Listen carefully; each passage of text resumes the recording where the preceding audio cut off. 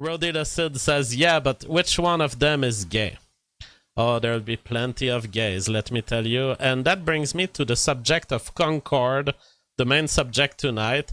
I wanted to do a full research on this because this is an example of a modern game that showed up and that totally crashed to the point where the game is getting withdrawn. And they are emitting reimbursement. So I wanted to really look into the detail because I think there's lots to learn, and I'm developing my own game. I want my game to be successful. I don't want to commit the same mistakes as these big studios. DK Shadow says $200 million down the drain. I think they violated so many rules of what makes a game interesting these days. I don't think the game is that terrible. I look at the game, the graphics are superior. If anything, they are very high graphics, you know. But we'll see. We'll see what was wrong in the end and what annoyed people. And the first rule is, if you are just a random chaotic shooter style, unless you are a cinematic kind of game where people want to buy it and sit in front of it and kind of enjoy it like a very long movie. Unless you are that kind of game you can sell. But if you're just a crappy shooter, you have to be free to play. You have to be free to play because you are... The fun thing with these crappy shooters is that they attract a lot of people and you end up playing against humans, and that's great. But if you're not a cinematic game, people don't want to pay for it, and anyways, you'll need to build up your base of users, because ultimately your base of users, even if they don't pay you, even the free users, they are ultimately better than AI. So why is it that humans want to play against humans? It's because AI is just not good at making human-like movements and human-like errors, and we want to fight against someone who is of equivalent capacity for talent and capacity for error. When you make NPC characters, they are either way too good and they are too perfect, and in a way they are disbalanced with respect to a normal human, or they really suck and they have these flaws that are totally ridiculous, but that's just how the AI is designed. So when you make a game, your free-to-play crew, your 10,000 users who are not truly willing to pay for the game, but they occupy the space and they provide a human input to your game that makes it more pleasant for the person who's willing to pay. So the monetization of this game has been totally failed because they imposed a $40 cost to buy the game. That was a first error. Let's see the message that they published. Concord is going offline beginning September 6th, so that's in 2 days from now. However, while many qualities of the experience resonated with players, we also recognize that other aspects of the game and our initial launch didn't land the way we had intended. Therefore, at this time, we have decided to take the game offline beginning September 6th and explore options, including those that will better reach our players. While we determine the best path ahead, Concord sales will cease immediately, and we will begin to offer a full refund for all gamers who have purchased the game for PS5 or PC. If you purchase the game for PlayStation 5 from the PlayStation Store or PlayStation Direct, a refund will be issued back to your original payment method. Customers who purchase from other digital storefronts will also be refunded. I mean, this is very rare that an event like this happens where a company says, all right, we have messed up so hard, we're throwing back your money at you. We don't want any trouble. And apparently there's been a massive investment put on making this game possible, so it's totally stunning. But I guess they've had so little sales that throwing this money back wasn't that big of a problem. If it could save face and eventually allow for a relaunch. Yesterday, I took a look at Concord and tried to understand why it's failed so miserably. Wokeness is but one part of the picture. In this thread, I will try to explain why it's failed from both a business and design perspective as well. So you have free games that are attracting 10,000, 20,000, 50,000 concurrent players. This game was 396 players right now, all-time peak at 697. 1. The paywall. The hero shooter genre is already dominated by free-to-play games that have no entry fee. Why this matters? Competitive games being freemium is a solved concept. These games thrive through word of mouth and have low barriers of entry, which helps spread that word. Look at this. You want the digital deluxe edition, 59.99 euros. The Concord regular, 39.99 euros. Nonsense. When I can get for free Fortnite, and there's nothing in this that's better than Fortnite, really. What they tried to do is a first-person... It makes me think about my project very much. Because in my project, what I noticed, I didn't want this to be the case. I had the idea of a survivalist, competitive Dota-style game. But eventually I realized that one of the big additions, and compared to what's offered out there, is that many games that are first-person shooter, they are oriented around the gun. And it's a gun or a weapon of some kind. Whereas I'm divergent toward power, skills, magics, handling of the environment with shovels, tools, a very high diversity of actions that I want to do with the environment. And this is coming to be a very defining feature of my game. I think they tried to do something similar, where I saw footage and will be watching gameplay of them. They have magics. They have, instead of having just a gun that you shoot with it, they have these hand powers, and the girl can release a fireball with her hand. So they tried to insert kind of Dota-style magic into the first-person shooter genre. I mean, I call it first-person. Maybe it's not first-person, it's camera on the side, but this style of shooter game. So they have tried to insert multiple actions and fire effects into a game that usually is centered around guns. A very late open beta. It opened only last month, which means there was about a month before the full release. The open beta was free, while the game cost $40, which alienates the open beta players by asking them to pay for a game they've been playing. So imagine, you've been playing for free for a month in the beta. It's a so-so game that's not really strongly above anything that's available. In fact, it's kind of below. And you have to suddenly pay $40 to be just 1 month after trying it. For the beta players, it wasn't a soft boarding.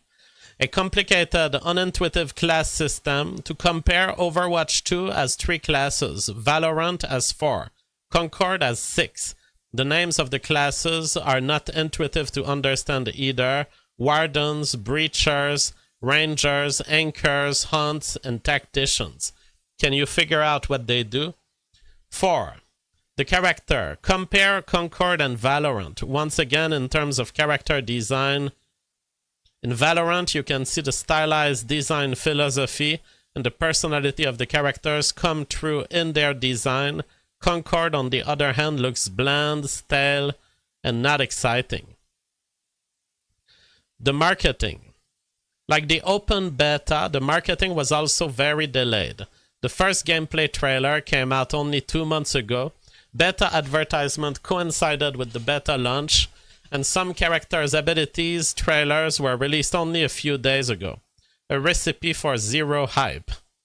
So basically, not creating expectation. You just drop the trailer on the public space, and the beta is already open. So there's not this wave of social media fire taking on. It's already available. And the fact that it's already accessible, too quick and too short, totally removes the excitation that can build up. And now you enter the subject of wokeness, just black characters, a fat black character. He says, ultimately, Concord was destined to fail from poor design choices, poor timing on their marketing and open beta, and their terrible choice to have an entry fee in the competitive hero shooter genre was a recipe for massive flop. 700 players peak is still insane though. And so even GameStop is dunking onto the game. Someone was saying that can't play Saturday, but looking forward to trying it out. And GameStop says, I have some bad news for you. They are rebuying the games. They are recalling the games. Someone was saying, dear fanboys, when a game on the console you don't own doesn't do very well, whether it's Concord or Hellblade or NES World Championship, it's not a win for you. Nobody won. And this person said, dear activist, when a game doesn't do very well, whether it's Concord or Suicide Squad KTJL, because it's got so many problems like clunky gameplay, awful character design, cringe backstories, and outdated monetization systems, then it's abandoned and it's a win for us. Gamers won. Absolutely, it seems to be a game that comes from the top. You know, it's a game that was designed obviously with massive money, because I can make a game that will be more successful than this with graphics that are way below this. Like, clearly, when I look at these graphics, I know it costs a lot to develop graphics of this level of quality. Let's look at gameplay here and see. First, I'm not impressed by the layout. The layout is very cartoonish. Look at this. It's like cartoon overlay. Doesn't feel integrated. Doesn't feel natural. The players at the top feel like 2008, really. 2008 levels of graphics, although it's not quite illustrated on screen, but we can see it here. Look. Picture of player, picture of player. This is not super well integrated graphically. So the layout seems to be weak. Weak layout work, but look at the 3D graphics. This takes a lot of work. You have to pay a graphist to be building all this 3D structure with the texture. There is enormous amounts of work in there, and enormous amounts of work on the diversity of effects that I'm seeing. Now look at this. Those are complex environments, complex mechanics of weapons. This is a shooter, basically a shooter game. Now look, superpowers with fireballs, collection of loot items, fire effects, fire line on the street here that we saw, healing. And when you look at general, the quality of this, like, this is high-level graphics with texturing on rocks, on irregular shapes. There has been some work. They had some money to do this. And when you look at the flow of the game, I don't see any particularly unprofessional flow issues. People were talking about clunky mechanics. Certainly, that's a flowing shooter to me. Now, weirdly, it seems that the players can fly, basically, and slowly jump. And you can see the damage on the wall. Okay, it's not like stunning, but there is some work there. Shady Jesus says 8 years to work on it. John Drake says $200 million. Shady Jesus says they had over $100 million. Yeah, in any case, lots of money has been invested in this. So, a priori, this is not a floppy game, like low, terrible game. There's been work there. So there was something that was missing in the communication and the in being in relation to the rest of the competitive scene that this game is showing in. Basically, they showed as a lame addition to the shooters genre. And I believe this is and lame in the way they monetized it, lame in the way they build the characters. Now, when you look at these characters, they don't feel particularly interesting. Like I don't feel any interest in knowing more about the black woman or the guy with a hat. When you think about Team Fortress 2, that to me is the model of character expansion, character exploring in games. You know, in Team Fortress 2, there were trailers released regularly where the spy, so the spy was a character. Now the spy is in all this war. Why? It's because they had porn pictures of his mother.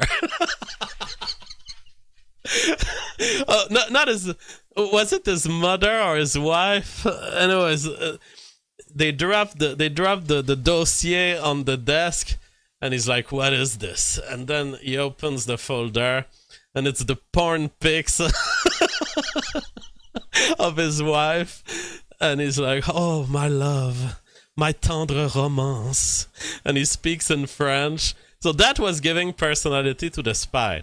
I don't feel any personality. I don't feel any goal in this. That's a very generic environment with generic characters, generic surroundings, and they're just really shooting at each other. In a way, it makes me really think of Unreal. People will remember the game Unreal. You know, these days they have the Unreal Engine on which they develop a lot of games. But back in the days, there was the game named Unreal. And it makes me think about this. It was all about shooting bazookas and shooting explosions against each other. And it was kind of chaotic shooter style. So this one doesn't have the sound, but we can see some further gameplay. Fire here. Lots of jumping. In Unreal, there was a lot of jumping and a lot of flying in the air. But from that perspective, you look at this game and it's like, what is better here than Unreal? Because Unreal Tournament 2004, says FD. That's the problem. We're in 2024. We're 20 years after Unreal. This has slightly better graphics than Unreal, and that's it. This is not particularly more interesting than Unreal. I mean, it's the same thing, basically. It's poo, poo, poo, jump, jump, jump, fire, fire, fire. It's just, you know, it's 2024 graphics, and that's it. All right, so that was it for the gameplay. We have another gameplay video here. This is a guy trying to escape some scene. Again, there's no sound on this one. Okay, shooting with the arbalete. I don't know what's the English word for this weapon, but shooting balls of fire, some shielding. And people are constantly running back to these health signs that are healing. So you constantly want to get healed to continue the fight. All right. And then we have a last video. Matches felt frenetic. He says, crossbow. That is the name of this object. A crossbow. But I don't know why it keeps pausing. The video keeps pausing. But I can re-click play every time. Yeah, so it's like hiding, shooting, hiding behind the wall, throwing some fireballs, flying. That is just a basic shooter. So I don't see anything fundamentally wrong about the development of the game, but everything was wrong in kind of the way they implemented it. And here you have one of the characters. This is a mom. You know what's the role of a mom in computer gaming? It's to come and ruin the game because spaghetti is ready or something, or because you've spent enough time on the computer. Now it's time to come to the table and play in family with cards or whatever. A mom shouldn't be in the fucking game. This is traumatizing for a young man trying to become an expert at a game, and he sees a lesbian soccer mom type with short hair in the game. You have just invaded his private space. You have invaded the safe space of gaming. Roddy the Sid says, Mom Spaghetti, you only get one shot. Quoting Eminem. Quoting Eminem raps here. Here we have a Concord tweet. Someone was saying, yo, these Concord tweets aged well. So on September, they were saying victory in response to players winning and leveling up. Rudy Gamer was saying 12 maps, 16 characters, 6 modes, no pet battle pass, strong roadmap, absolute quality. Now see, this is where my game will have 500 different characters, items, 10,000 plants, 10,000 animals, each of them with recipes with their meat and their fruits. No, 16 characters, 12 map, that is not sufficient. Shady Jesus says only 12 people have leveled their character up to 100 and got the platinum trophy on the game. Okay. This guy was apparently paid to be happy about Concord. He was saying, I really cannot stress enough just how utterly perfect Concord is. The negativity this game received before even release is one of the biggest travesties in gaming. I feel partially responsible and it sickened me, to be honest. I hope so much it succeeds and folks give it a chance. Well, it is now withdrawn. Jackie Chan says, have you seen George Sprav's channel on YouTube? He makes all kinds of crazy stuff with crossbows and bows and stuff. Very relaxing. No, I haven't seen. I can check. Now, a word of caution to future gamer developers, game developers, and to myself. Don't name your game something that has been a symbol. Am I the only one to know this because I'm French? Concord is a symbol of failure. And when you name something Concord, you are damning it to... You're recruiting all of the mimetic forces of people expect something called Concord to fail. Why? Because Concord is this model of plane, a French plane that never made money because it was too big, because it was pouring money into making this giant plane that would be the biggest plane to go above the speed of sound. And it was just too megalomaniac. And there was just no demand, and it didn't work enough, and it was not viable, and it totally became unviable to produce. And it's retired from service now. And in France, there is this whole, there's this expression, don't be a Concord.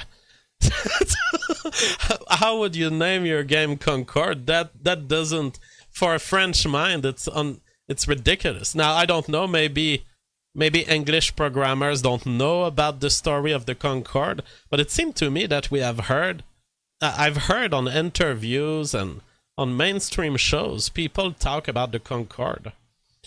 New guy says, but Concord means friendship. Yeah, well, this is where you're already setting up for the mimetics around your game to be, oh, it's woke, oh, and it's about everyone is a friend. And so you're already setting up for failure. I mean, look at this. Whoever greenlit Concord at Sony after seeing these character designs should pay back the $200 million. Mom, soccer mom, just with the arm shooting some grenades. The kind of revolutionary, communist, Marxist, queer black woman. The overweight twerker black woman, and another overweight twerker black woman with the AK. None of these people can sustain the success of a game. So stop, like, having... You're making it very difficult for white males, who are the only... white males and Asian males. Okay? Those are the only clienteles for games. Especially if it's a game you have to pay for. Now, free games on the phone. People say, oh no, Jeff, the statistics are in 2024, there is as much female gaming as there is male. No. You are talking about free iPhone games. Females will play free iPhone games. That doesn't make them gamers. If you don't have a desktop computer, don't even come to me. You talk to the hand, okay? If you don't have a desktop computer, talk to the hand. You are not a gamer. Talk to the fucking hand. And GameStop was laughing their ass off. in the tweet that they did, where they said, I have some bad news for you. The guy had not yet played the game that he had bought at GameStop. He said, you were the ones that sold it to me. And GameStop replied with the shy squirrel meme. The kind of, oops. Oh my god, people are dunking so hard on Concord. It's been hilarious to research this subject. Thank you for watching this clip by Colonel J. This is the King of Bold here. Remember to like and subscribe. Juice!